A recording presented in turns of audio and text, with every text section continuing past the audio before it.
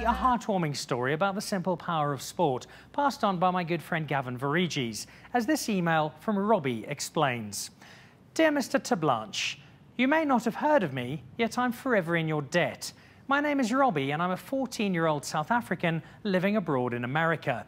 I've been an avid rugby fan since I can remember, and I've always had a burning passion for the sport.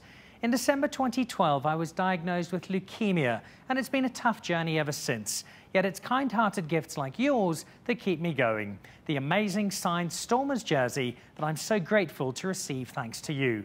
I'd like to formally thank you and tell you how amazing and inspiring it is.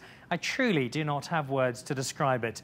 Please thank all those that were involved from the Stormers and tell them I'll be watching and cheering them on in the upcoming Vodacom Super Rugby season. Once again, many thanks and Merry Christmas. P.S. It's a privilege to be emailing a rugby legend like yourself. From Robbie.